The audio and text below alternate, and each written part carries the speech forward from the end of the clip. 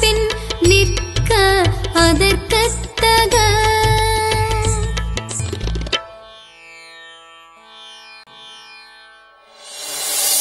வணக்கம் தோழர்களே, இது கல்பதிப்பகத்தின் கசடர கல் வலைதள ஊடகம். பார்த்து பயன்பெறுங்கள், பகிர்ந்து ஆதரவு கொடுங்கள். நட்புடன் நான் உங்கள் ஐயனாரப்பன். தோழர்களே, மற்றொரு பயனுள்ள வீடியோ டுட்டோரியல் மூலம் உங்களை மீண்டும் சந்திப்பதில் மிக்க மகிழ்ச்சி. இதுவரைக்கும் நம்ம சேனலை சப்ஸ்கிரைப் பண்ணலன்னா சப்ஸ்கிரைப் பட்டன் அழுத்தி சப்ஸ்கிரைப் பண்ணிக்கோங்க. பெல் பட்டன் அழுத்தி ஆல் அப்படிங்கிற ஆப்ஷனை செலக்ட் பண்ணிக்கோங்க. இந்த வீடியோ உங்களுக்கு பயனுள்ளதா இருந்துச்சுன்னா ஒரு லைக் பண்ணுங்க, உங்க நண்பர்களுக்கு ஷேர் பண்ணுங்க, உங்களோட சந்தேகங்கள் மற்றும் மேலான கருத்துக்களுக்கு கமெண்ட் பண்ணுங்க. இந்த வீடியோவை தொடர்ந்து பார்க்கறதுக்கு முன்னாடி ஆட்டோகேட் பேசிக்ஸ் தொடர்பான முந்தைய வீடியோக்களை அவசியம் பார்த்துட்டு வாங்க. ஏன்னா சில பேசிக் செட்டிங்ஸ் தொடர்பான விளக்கங்கள் அந்த வீடியோக்களில் சொல்லியிருக்கேன். அந்த வீடியோக்களுக்கான லிங்க் டிஸ்கிரிப்ஷனில் இருக்குது. தோழர்களே, இந்த வீடியோவில் நம்ம ஒரு simple 3D மாடலுக்கான orthographic views AutoCAD பயன்படுத்தி எப்படி வரையலாங்கிறத தெளிவாக பார்க்கலாம். ஸோ இப்போ ஸ்க்ரீனில் தெரிகிற இந்த 3D மாடலோட ஆர்த்தோகிராஃபிக் வியூஸ் தான் நம்ம வரைய போகிறோம். இதில் எல்லோ கலரில் ஷேட் பண்ணியிருக்கிற போர்ஷன்ஸ் எல்லாம் வந்து ஃப்ரண்ட் வியூவில் தெரியும். பச்சை கலரில் ஷேட் பண்ணியிருக்கிற போர்ஷன்ஸ் எல்லாம் வந்து டாப் வியூவில் தெரியும். ப்ளூ கலரில் ஷேட் பண்ணியிருக்கிற போர்ஷன்ஸ்லாம் வந்து சைட் வியூவில் தெரியும். இப்போ இந்த சர்ஃபேஸ் இன்க்ளைண்டாக இருக்குது இல்லைங்களா, அதனால் இந்த சர்ஃபேஸ் வந்து ஃப்ரண்ட் வியூவிலையும் தெரியும், சைட் வியூவிலையும் தெரியும். ஓகே, இப்போ பொதுவாக வந்து சிம்மெட்ரிக், அதாவது ஆக்சிஸ் சிம்மெட்ரிக், இருபக்க சமச்சீர் உள்ள பொருட்களை வந்து ஃப்ரண்ட் வியூவில் சைட் வியூ எந்த பக்கம் இருந்து பார்த்தாலும் ஒரே மாதிரி தான் தெரியும். இப்போ இந்த ஆப்ஜெக்டை பொறுத்த வரைக்கும் இது ரைட்லேருந்து பார்த்தாலும் லெஃப்ட்லேருந்து பார்த்தாலும் ஒரே மாதிரி தான் தெரியும். அதனால் either left side R right side எந்த வியூ வேணாலும் வரையலாம். இப்போ நான் வந்து இதுக்கு லெஃப்ட் சைட் வியூ, அதாவது லெஃப்ட்லேருந்து பார்த்தாலும் ரைட்லேருந்து பார்த்தாலும் சேமாக தான் இருக்கும். அதனால் லெஃப்ட் சைட் வியூ வரைஞ்சி உங்களுக்கு காமிக்கிறேன். ஏன்னா இதுக்கு முன்னாடி 2 எக்ஸசைஸும் வந்து ரைட் சைட்லேயே வந்தது, அதனால் லெஃப்ட் சைட் வியூ வரைஞ்சி காமிக்கிறேன். ஸோ இந்த 3D மாடலுக்கான ஆர்த்தோகிராஃபிக் வரைகிறதுக்கு அதிகபட்ச அளவு ஒவ்வொரு வியூக்கும் எவ்வளோன்னு பார்க்கலாம். முதல்ல ஃப்ரண்ட் வியூக்கு வந்து 70க்கு 60 ஹைட் வந்து இங்கே 20 20 20 70க்கு 60. டாப் வியூ வந்து 70க்கு 80, சைட் வியூ வந்து 80க்கு 60.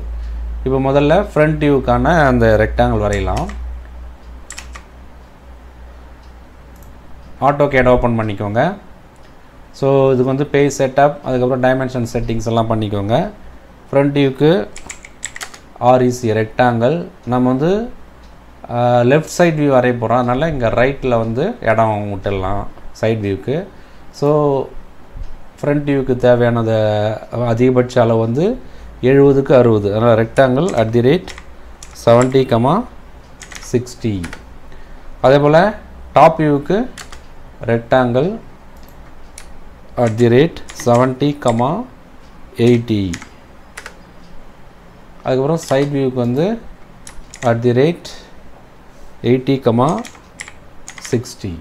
ஓகே, இப்போ நான் இதை மூவ் பண்ணி இதுக்கு ஜஸ்ட் அப்படியே கீழே மூவ் பண்ணி வைக்க போகிறேன். மூவ், இதோட எண்ட் பாயிண்ட் இதோட எண்ட் பாயிண்ட்டை மேட்ச் ஆகணும். அகெயின் மூவ், ப்ரீவியஸ் ஒரு 30 mm கீழே இறக்கி வச்சுக்கேன். அதே போல் சைட் வியூ இதை வந்து மூவ், இந்த எண்ட் பாயிண்ட்டை இங்கே கொண்டு வந்து வச்சுக்கிறேன். அகெயின் மூவ், ப்ரீவியஸ் இங்கேருந்து ஒரு 30 mm தள்ளி வச்சுக்கிறேன்.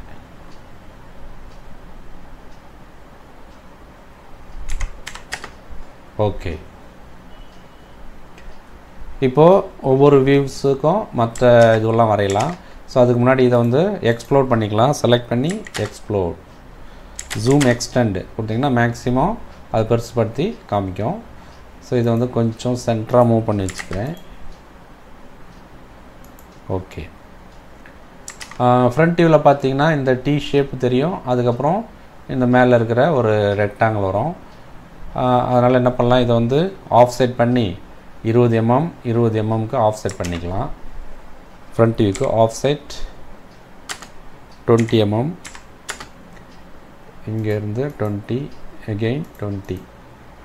அதுக்கப்புறம் பார்த்திங்கன்னா இங்கேருந்து மொத்தம் 70, ஸோ அதில் 30 போச்சு 40 20 20 அதே போல் இங்கேருந்து ஆஃப் சைட் அது சேம் டிஸ்டன்ஸ் 20 20 இது வந்து 20 ஓகே.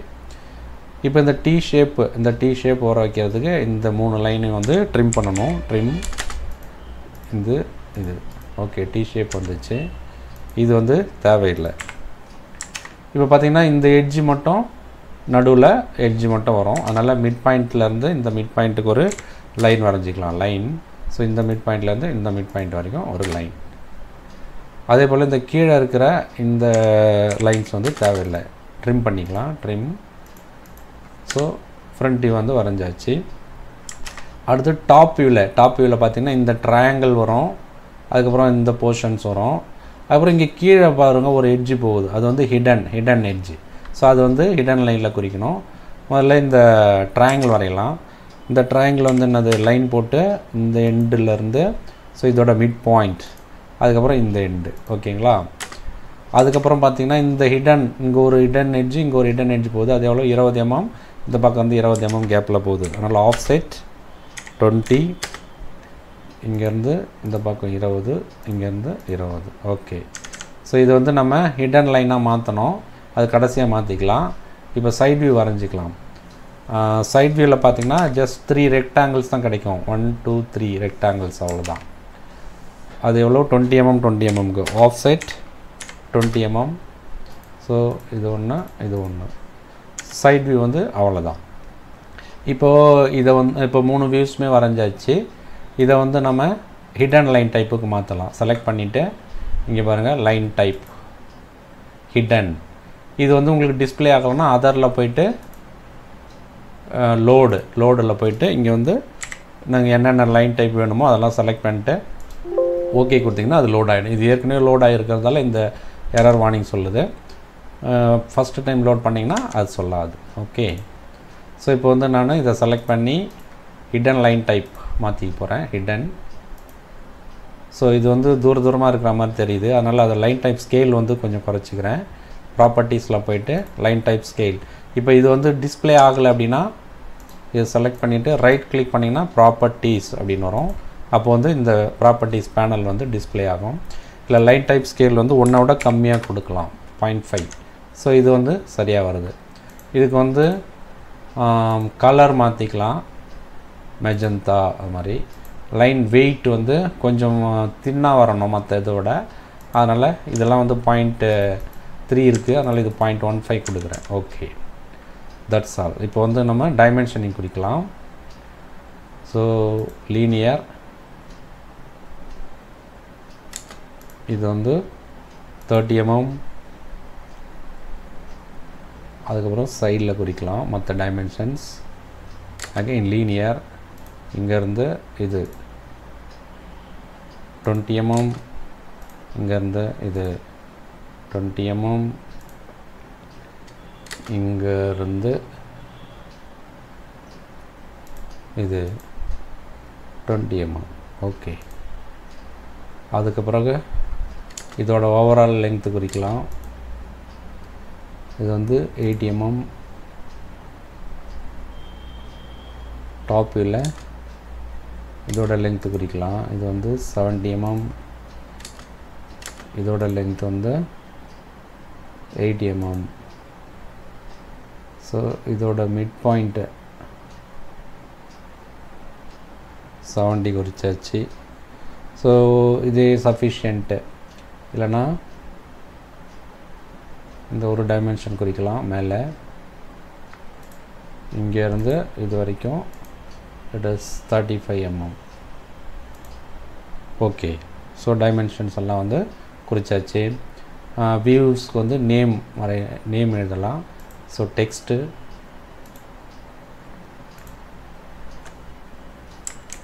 போல்டு கொடுத்துக்கலாம். டெக்ஸ்ட் ஹைட் வந்து 3 கொடுத்துப்போம். ஃப்ரண்ட் வியூ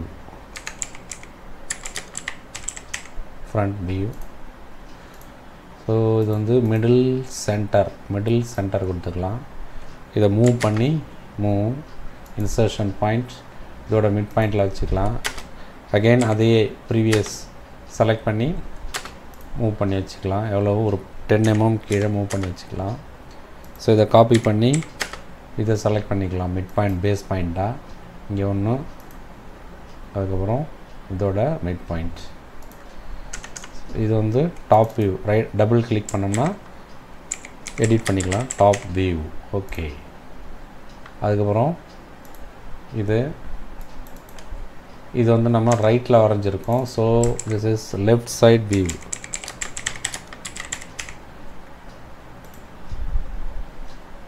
இப்போ இது ரெண்டையும் செலக்ட் பண்ணி அப்படியே கொஞ்சம் கீழே மூவ் பண்ணி வச்சுக்கலாம். சாரி, டெக்ஸ்ட்டு, இந்த டெக்ஸ்ட்டு மூவ் ஒரு 5 mm கீழே மூவ் பண்ணி வச்சு. ஓகே.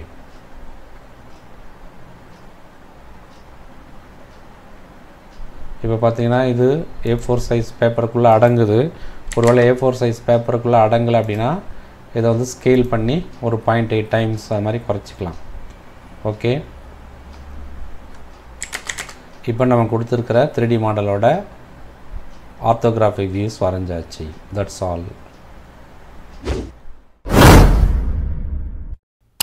தோழர்களே, இந்த வீடியோ உங்களுக்கு மிகவும் பயனுள்ளதாக இருந்திருக்குன்னு நம்புகிறேன். உங்கள் நண்பர்களுக்கும் இந்த வீடியோவை பகிர்ந்து பயனடைய செய்யுங்கள்.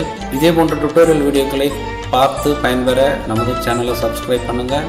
மற்றொரு பயனுள்ள வீடியோ மூலம் மீண்டும் சந்திக்கலாம். நன்றி, வணக்கம்.